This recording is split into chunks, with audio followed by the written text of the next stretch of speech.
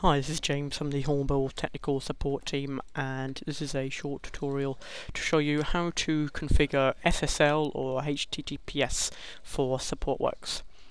So there's a couple of different areas that we need to set this up in, and you need to bear in mind that it's not only the likes of your self-service portals, web client, etc. that actually use SSL or HTTPS.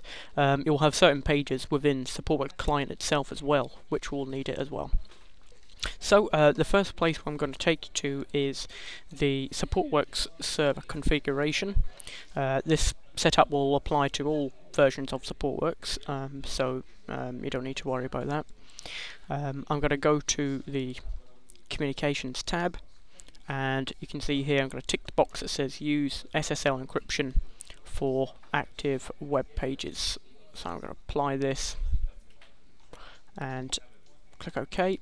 Now the next thing I'm going to do is go to a particular file in the back end within your Supportworks drive, core services, HTTP server conf. Then you've got the httpd.conf file. So I'm just going to open this up in Notepad. There we go.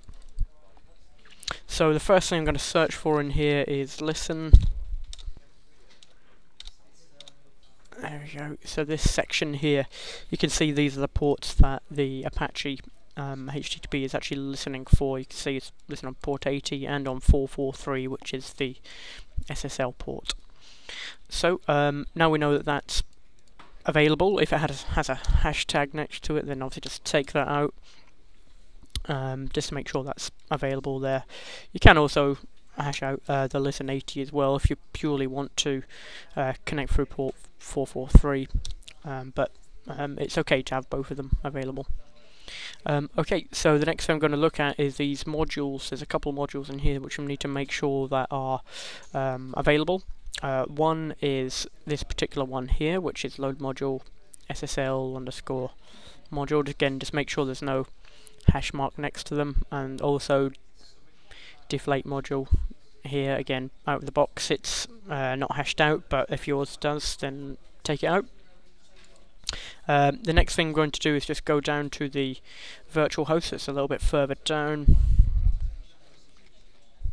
a bit further,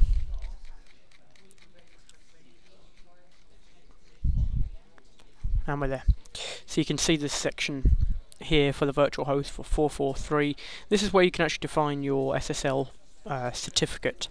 So it will give you the actual document route where it's trying to look for your particular certificate. So I'm just going to take you to there, since we're there. In fact, we're there already. So within the HTTP server, you've got htdocs, and this is where it's getting all this information from. Within HTTP server and conf again, you've got this CRT. This is where the certificate is held. So HTTP server conf, you've got the two. Usually the certificates come with two particular files, a .key file and a .crt. So if you have these, then obviously just save them to these folders. Supportworks automatically comes with a temporary certificate, so it'll allow you to access using HTTPS. So I can show you that just now. If I just go HTTPS self-service,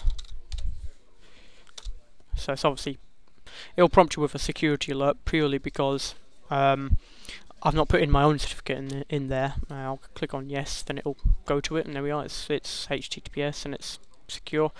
Obviously, to go to this page without the prompt, you would need to enter in your own particular certificate. So yeah, so you can obviously replace the names. I've shown you in that folder the name of that CRT file was in here, so you can simply replace these particular name files here with your name of your certificate. And once you do that, all you need to do at that point is just ensure that you restart the SWHTTP service. So I'm just going to go into services, and within here is the SWHTTP server.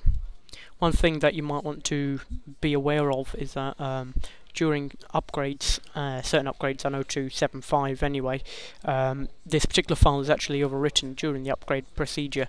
In the release notes it does state though that you might want to take a backup of this particular file before you do any kind of changes, and just make sure that your changes have been moved across to the later version. So there's only one other area you might want to check just to make sure that SSL is applied correctly. I'm just going to go into, after restarting the SWHTTP server service, I'm going to go into the client itself and just make sure that it's prompting me again to proceed as we've enabled SSL.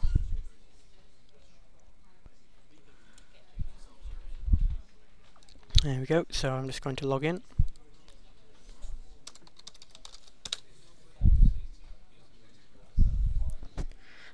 And as you can see, it's similar to the actual self-service portal. It's saying there's a problem with the certificate. That's purely because it's not validated as a temporary one. So I'm going to click on yes to proceed. And there we go. There's a couple of other areas in here which is actually that uses the SSL as well, which would be the search for request page here, and also reporting as well. These all use a HTTP service. One last area you might want to just quickly confirm that is set correctly is that in the tools and options and settings there, I'll go to there again, tools, then options and settings, you can see here that there's a connection tab, and it states the HTTP port. Automatically this little checkbox here that says auto detect the HTTP port is checked, but if it's not checked it looks like it may default to port 80. So if you make sure that is checked, it will make sure that it will pick up your settings on the server that you've done. So that's all. Any problems, let me know.